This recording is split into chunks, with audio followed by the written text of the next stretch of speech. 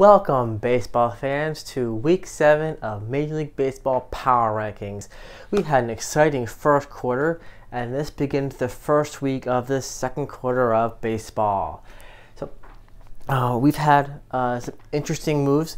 A nice thing about the second quarter of baseball is that a lot of things start to settle in until you get to the All-Star games. And we had a lot of parity this week. We had 10 teams move up, 10 teams move down, and 10 teams stay completely flat. The best team this week has won 6-0, completely undefeated. And if you're a fan of that team, you know exactly who I'm talking about. The worst team was 1-6 this week, although there were some challengers. But we started off with the number 30, the Miami Marlins, whom, believe it or not, they actually, for Miami standards, had a good week. This is the first week they've had an even record since the first few games of the season when they split the season opener with Colorado 2-2. So the fact that they went 2-2 this week as well shows that they had the advantage of not having played very many games for sure. But they also, for the first time all season, did not have, since the very beginning, did not have a losing record in a given week. So, good job, Miami. You still got a long way to go, but they've now catapulted from 10 to 12 wins on the season after going 2-2 against the Tampa Bay Rays and the New York Mets. Yay! Good job. Coming in at number 29, also in the same spot as last week, the Baltimore Orioles. Also a team that's rebounding, but they went 2-4 against the New York Yankees and the Cleveland Indians. At 15-30, they are at the cellar of the AL East. And how many ways can you talk about how their pitching, their players, their injuries, their coaching, everything needs to work. And Baltimore fans, love you to death, but sorry, it's not like you're riding high on high expectations this season. When they went on fire sale last year, you're like, yeah, I still love them, but they're going to suck this year. It is what it is. Coming in at number 28, the Detroit Tigers. Also, same spot. There are 10 teams that are in the same spot this week. So the first few doesn't really surprise anybody that they are in the same spot. The Detroit Tigers, however, get the Golden Sombrero for the worst record of the week, going 1-6, playing all 7 games of the week, and only winning one, albeit against your Houston Astros and your Oakland Athletics. So they had a terrible week, and yet cumulatively, despite that, they weren't on the season worse than Baltimore or Miami. And they're also 18-26, which shows they've also got more wins than the other two teams because they've had a better season to date than them. Having said that, you know, it's not impossible to suck so badly you fall below those two, although they are not making it easy. Coming in at 27 is the Kansas City Chiefs. Kansas City Royals, pardon me, I'm thinking about something else. The Kansas City Royals, I was thinking about football. The Kansas City Royals, also same spot as last week, being 15-31, had a dismal week, going 1-5. Not as bad as the Detroit Tigers, but 1-5 is still in competition for the worst week of any team, having gone through the Texas Rangers and the LA Angels at Anaheim. They basically got obliterated, and as you can tell from the run differential, they got scored 27 times more than they scored a run. And you're looking at the first 4 teams here, none of them have reached 50 points on the season yet. You get 3 points for a win, 2 for that overtime win, 1 for an overtime loss. And despite all those ways to get points, they still haven't cracked 50. And we're now in the second quarter of the season. Sorry, fans. They're just showing you how much they're struggling. Coming in at number 26, a Toronto Blue Jays. Despite the fact that Vladimir Guerrero's son is showing signs of life for the team as a whole has not been doing particularly well. Although this week they went 2-4, 2 wins, 4 losses. San Francisco Giants and Chicago White Sox, 2 teams that are not stellar in the first place, and they just got beat. 4 out of 6 games they dropped. That causes them to drop 1 from last week, and hopefully Vladimir Guerrero's son Junior can help out, but they need a lot more than one player. They need a lot of chemistry, and right now Baltimore is the only thing keeping them out of the cellar of the AL East. Coming in at 25 are the San Francisco Giants, and they're up 1, so they basically flipped each other over.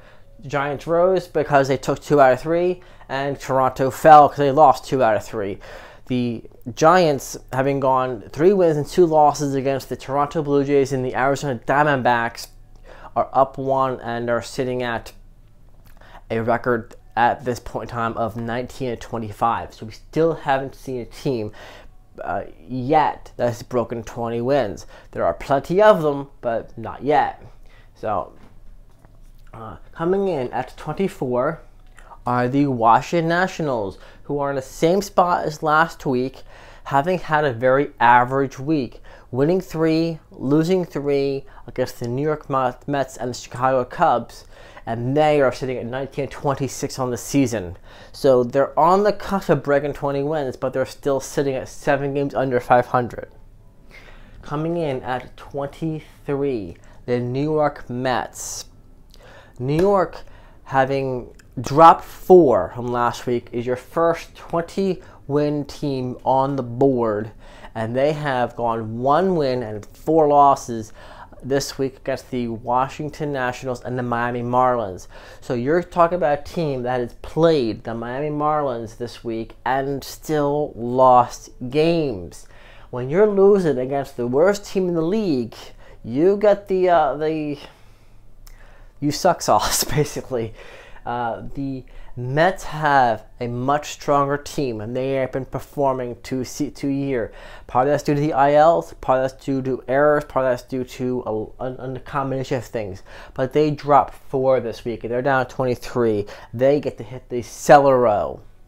Coming in at 22, the Colorado Rockies.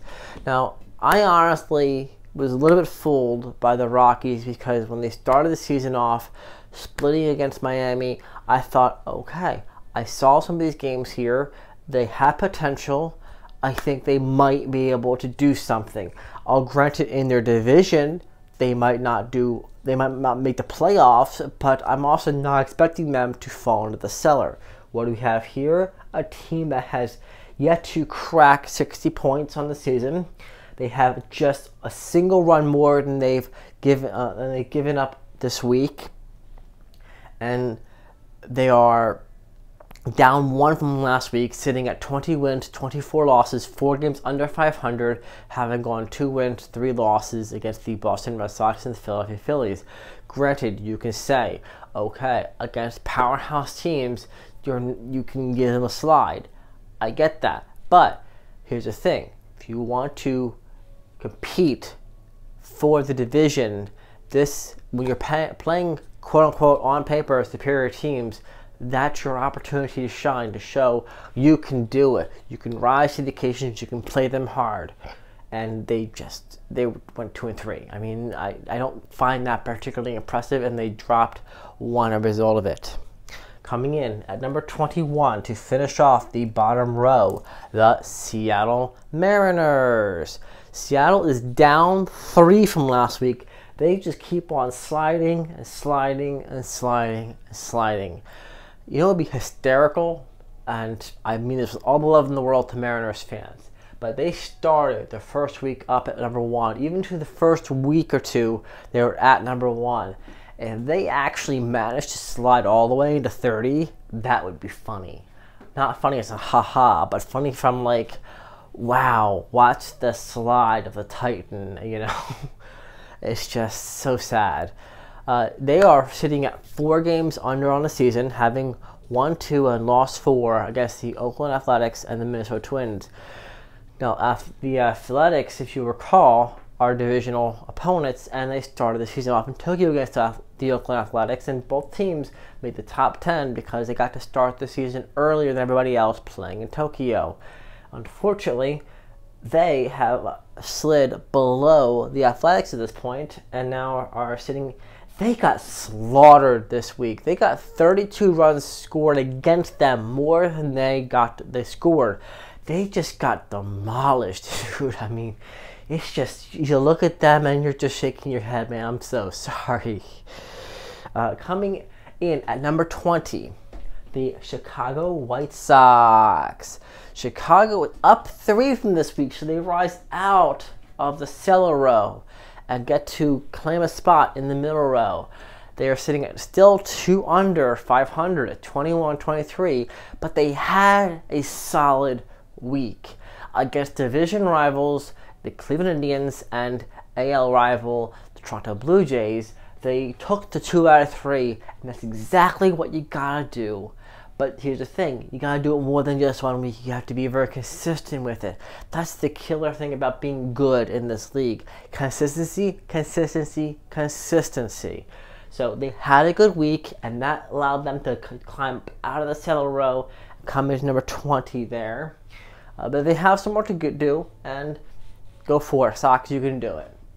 Coming in at number 19, the Texas Rangers are up 1 from this week. Of all teams sitting under 500 for their record, I am not surprised to see anything under 15 being at a sub-500 record. It's early enough in the season that being a game or 2 under 500 is expected of teams in the middle row here, because it's so early in the season they haven't had a chance to establish anything. They're still trying to make up from a bad start. Having said that, the Texas Rangers went 3-3 this week against the Kansas City Royals and the St. Louis Cardinals. So they had an extremely average week, up winning 3, losing 3, batting 500. So they were also 300 last week as well. But that still enables them to rise 1 from last week. That number 18, the Pittsburgh Pirates, are up 4 from last week. They had a above average week, playing all 7 games, winning 4, losing 3 to the Arizona Diamondbacks and the San Diego Padres. Having that West Coast trip enabled them to play slightly above average, but because of the rest of the teams around them, they managed to climb 4 from last week. So last week they were down here, and they climbed into the middle row there, based upon having an average, slightly above average week. The Pittsburgh Pirates are sitting at 23-20, so they are the first team on the board to have a winning record so far this season. Congratulations, Pirates. There are some players on your team that I am keeping my eye on to see how well they do. They have some stiff competition in their division between the Cubs, the Cardinals, Cardinals and the Cubs. But I like their potential. I do. But potential only as good as well as you execute. So we'll see how they come along. Coming in at number 17 are the LA Angels of Anaheim. The Angels are down 1, and they are 22-23, 1 under 500 for the season. And this week they went very, very average, winning 3, losing 3 against the Minnesota Twins and the Kansas City Royals, playing teams in the Central Division you would think would serve their favor, because the Central Division is historically not a particularly strong division. Hence, Cleveland keeps winning the division despite having not the best record. They usually come in like a 3rd division winner there, because they get to take advantage of beating up on bad teams and skating in because they're the best team in a bad division. And despite that, the LA Angels, I guess, are using this to maybe catapult their season. Who knows? But they're down 1 this week, so they are treading water, and we'll see if they can come around. Granted, they're also without Mike Socia. I mean, That's a guy as a manager I admired. He could take a team of average players and get more out of them. And now he's no longer with the LA, and the new manager needs to find his footing and the team identity under new leadership. So we'll see what happens. Coming in at number 16, the Boston Red Sox, down 3 this week, having gone 2 wins, 3 losses against the Colorado Rockies and the Houston Astros.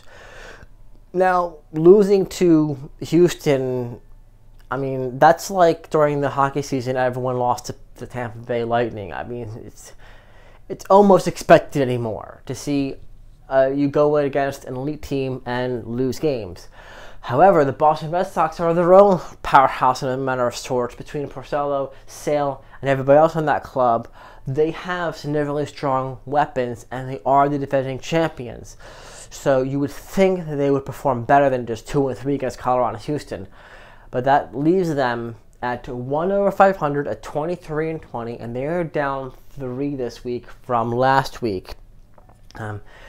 Not that I'm necessarily interested in seeing them rise or climb per se, but the reality of the matter is that they have more depth than they are showing. So is it potential lag over the postseason success? Maybe, but I mean, by May, shouldn't you start getting into gear and getting into shape and start warming up and heating up? I mean, you had a good week the other week that allowed you to rise out of the cellar here, and what are you doing with it? What are you doing with it? Coming in at number 15, the Cincinnati Reds, who are in the same spot as they were last week. They are 4 games under 500. And they had a very, very average week, going 3 wins, 3 losses against the Chicago Cubs and the LA Dodgers. Now, granted, you're going against your division rival, Chicago, who's doing well this season, and you're going against the rating as of last week, #1 spot, LA Dodgers, who are just tearing it up. The Dodgers have one of the best records in baseball at 30-17. So the fact that you were able to more or less hold your own against, on paper, superior teams, and based upon performance on the field as well, teams that are having better seasons than Cincinnati. I've seen Cincinnati win some, lose some. I saw their games against Chicago, and fundamentally, Hendricks just outright dominated Cincinnati. So the fact they went 3-3 this week shows they're just very much an average team, winning some, losing some. I think they, as much as I would like to see them be more competitive, this is where they're showing that they are at. Very much middle of the pack of the league. Coming in at number 14, the Oakland Athletics. Oakland is up 3 this week, having gone 3 wins, 3 losses, a 500 week against the Seattle Mariners and Detroit Tigers. Seattle and Detroit, you would think 3-3. Come on now, you especially when you have pitchers who are putting up no-hit bids during the week. You can't do better than 3-3. Not to knock the Athletics, but I expect more from you. I do. You're 300-500. You rose 3 this week based upon your performance, but 3 and 3 on a 6-game out of 7-game week is just. I expect more out of you. I do. You know, you've got the front office players, the back office personnel. You've got the on-field talent. You can do better. I want to see it. All right. This one dropped here. Coming in at number 13, my how the mighty have fallen. The San Diego Padres have had an abysmal week, going 1 win and 5 losses against the Los Angeles Dodgers and the Pittsburgh Pirates. They're now at a flat 500 record of 23-23, and that has caused them to drop 5. Talking about a team with whom I thought had the pieces to be division contenders, and they were up here for a while in the first quarter, and they got 70 points, but they got outscored 14 runs this week. 14. And I hear different comparisons between Machado and other players with whom, hey, Machado cost us $70 million or whatever it is, and this other player a fraction of that, and they both had average similar performances this week. Well, fundamentally, that's not really fair, because here's the thing. Players are human, and they're going to have good weeks and bad weeks. Fundamentally, they brought in players like Hosmer and Machado and others based upon what they did with former teams and what they can do. Not what they will do, but what they can do. You want the players with whom have shown that they can do something because the ceiling is higher, the potential is up there, versus taking on somebody with whom you don't expect anything. So if they suck, it is what it is. If they do great, it's a bonus kind of thing. They brought in players with the expectation of competing for a division, competing for a world championship, and they looked promising in the first quarter, haven't been so since. Coming in at number 12, the St. Louis Cardinals. Now this is a team I find interesting because it's funny when they get hot and cold, because it's very unpredictable. They could go in against Chicago and think that they could sweep the season, or they could go in against let's say Cleveland, and you would think, oh, they're going to get killed, and then they end up winning. It's like there's no rhyme or reason to how this team chooses to win or doesn't win. But having said that, they are 2 over 500. They are down 2 this week after having an abysmal week of going 2 wins and 4 losses against the Atlanta Braves and the Texas Rangers. Granted, Atlanta is showing better promise than they have in previous weeks, but they didn't have to have a good week going. They didn't have a dismal week, like a 1-5, 1-6, but when you're dropping twice as many games as you're winning in a given week, it's not helping. I just trying to figure out St. Louis is just like, I could probably give you a micro-analysis as to what's working, what isn't working, but this is trying to keep focused on the whole league here. So moving along, number 11 is the Arizona Diamondbacks. They're in the same spot as last week. They are 4 over 500, 25-21, and they also had a very, very average week, winning 3, losing 3 against the Pittsburgh Pirates and the San Francisco Giants. This is a team with whom a few weeks ago was definitely in the top 10, and they had things starting to click, and having a very, very average week, they end up staying in the same spot as last week at number 11. So we'll see how things go. With the players they have, they can definitely turn around, and I definitely see them as contenders for the division. We'll see what happens.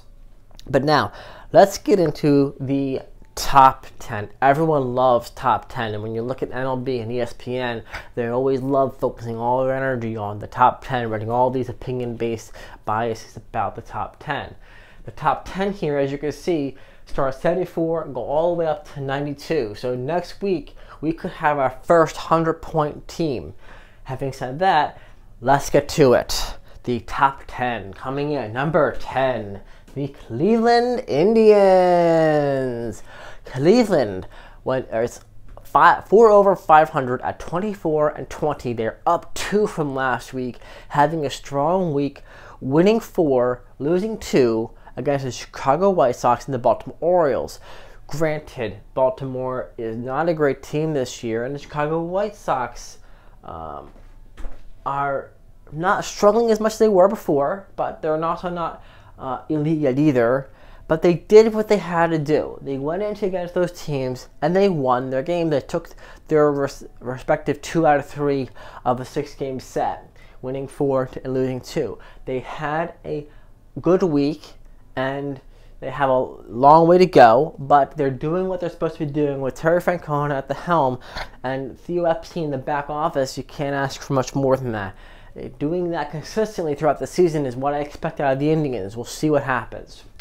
Number 9, the Atlanta Braves. Congratulations, Atlanta. You're up 5 from this week. And the San Diego Padres and the Atlanta Braves had the 2 biggest jumps of all the teams, being up 5 and down 5. So good job, Atlanta. You had a phenomenally strong week. Not the absolute best because somebody else on this board went 6-0, but at 5-1, you definitely get kudos, you definitely get your acumen, you had a great week, you deserve to be at number 9, considering it's the closest you've gotten to the number 1 position on the board. Hell of a week, great job. You went 5-1 against the St. Louis Cardinals and the Milwaukee Brewers. Not exactly easy thing to do. Both teams are pretty good. Milwaukee even more so. So, great job, Atlanta. Keep up the good work. Let's see what you can do next week. Number 8, the Chicago Cubs. Up 1 from last week. And they are 9 games over 500 at 26-17, having had an average week, winning 3, losing 3 against the Cincinnati Reds and the Washington Nationals. Now, granted, I would think that if they're going to be a powerhouse, you're going up against Washington and Cincinnati, you should have dominated, 4-2, 5-1, something like that. But you know what? They're in the top 10. They are up 1, which means they were still in the top 10 last week, and they're doing what you got to do to win games.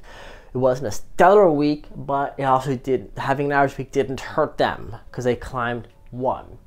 Number 7, the Philadelphia Phillies. Same spot as last week at 26-19, sitting at 7 games over 500. Had an above average week, winning 4, losing 3 against the Milwaukee Brewers and the Colorado Rockies. Going up against Milwaukee, I can give them a sort of an understanding about that. Going up against the Colorado Rockies, you expect wins. You do. At the same time, Colorado is not going to lose every game either. They're just losing more than they win. But having said that, you're at the same spot. You're above 500 for the week. And you maintain for the 3rd week in a row, I believe it is, number 7 spot. Speaking of the Milwaukee Brewers, number 6. Also, same spot as last week. Unlike Philadelphia, they had a slightly below average week, winning 3, losing 4 against the Philadelphia Phillies and the Atlanta Braves. However, Atlanta had a stellar week, and you're not going to make up on that against the Philadelphia Phillies. So, I'll give the Brewers a slide for that. They went up against stiff competition and did not get killed doing it. They sit at 6 games over 500, 27-21. So, I expect they'll probably be dominating their division for the majority of the year. I don't know that any other team is going to take them out because they're playing very, very well. But they're playing well at the end of the season is more important than playing well at the beginning of the season. Granted, you get at the beginning of the season, you get the wins that are going to help you compete in September and October, or more or less August, September. But winning games in September and in the heat of the pennant race is where people will really be watching you. So now we have the top 5, the all-important powerhouse elite teams in the league. Your top 5. Let's see who they are this week. Coming in at number 5. After dropping the rubber match last Sunday to New York and then splitting the rematch in New York 1-1, that puts them on the week having dropped 2-3 to New York, and also against Miami, only winning 2 games against Miami. I mean, you would expect them to just basically beat the crap out of the Marlins, and they did. They won 2 games. I'll give them the credit for that. But they had a subpar week because they did not fare well against their division rival, a team, by the way, in which they are actually in the middle of a fight for the division. They are like a half game up or down, one way or the other, against New York. They between playing a set in Tampa and then playing a set in New York, they failed to take advantage, and that puts them at number 5. Granted, the Rays are having a phenomenal season. That whole opener thing started with Tampa and only really works well in Tampa because of the way they built the team. Everyone else built their teams traditional 5 starters. They built the team knowing you only had Charlie Morton and Blake Snell. The rest of the rotation were going to be basically more or less long relievers out of the bullpen.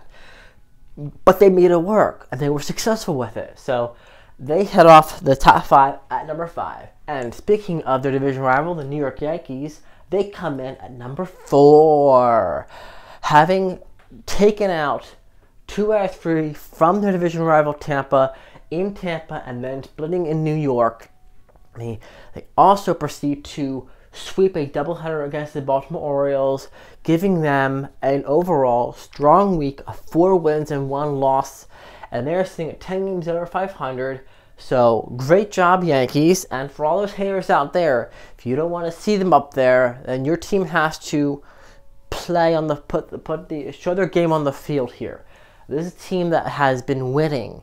And speaking of winning, the top 3 starts off with the Minnesota Twins, who are having a phenomenal week. They won 5 wins, 2 losses against the Los Angeles Angels and the Seattle Mariners. They're sitting at 30-15. They absolutely deserve to be top of their division. They are in the same spot as last week, but they are showing on the field that they are division champions here. They are showing the acumen. They got the pitching, the hitting, the coaching, everything you need. Everything is clicking. I would watch out for Cleveland down the stretch, but right now, you deserve all the acumen in the world for being in first place. You're doing a hell of a job. Number 2, the LA Dodgers have been dethroned for the first time in a month. The LA Dodgers finally could not ride an average week into staying at the top. Granted, they had a very good week, winning 4, losing 1 against San Diego Padres and the Cincinnati Reds. They're sitting at 30-17, but they are down 1 because the team that has performed absolutely stellar in every aspect of the game, and it's no surprise to fans of this team, the Houston Astros sweep the whole week 6-0 against the Detroit Tigers and the Boston Red Sox. Phenomenal week, and I saw from a fan in the videos about all the reasons why Houston belongs up top, because they're hitting, they're pitching, and their ERAs, their runs, their batting average, their defensive plays. They are having a phenomenal run. They swept the week. They're on a winning streak, and that brings them up 3 to dethrone the LA Dodgers. Congratulations, Houston. Way to go. You had a phenomenal week. Now that you've managed to make it to number 1, let's see how far you can ride this winning streak, and when it ends, can you start it again? Can you keep it going throughout the season here? Can you keep your crown, your golden crown? So, I wish you the best of luck. I really do. You lost some people in Keuchel and Morton during the off season, but you're still showing you've got all the pieces and they're clicking. Now, it's going to be more important to see them click in September and even more so in October, but they had a phenomenal week. Congratulations, Houston Astros. I would love to hear all your thoughts, comments, and opinions about the power rankings. Who should be up higher? Who should be down lower? Who was right? You make an argument for where somebody should be, either upper or lower. I would love to hear all about it in the comment section below. And if you just happen to be browsing through the web and happen upon this video, please feel free to hit the like and subscribe button. Helps out the channel, and I would love to bring more content to everyone. So I encourage everyone to subscribe and tune in each week. And until next week, enjoy the games, have a wonderful weekend, enjoy the upcoming games, and thank you for watching. I very much appreciate your patronage, viewing, and enjoyment of this content. I love doing it, and I love sharing it with all of you. Thank you for watching. Have a wonderful Sunday.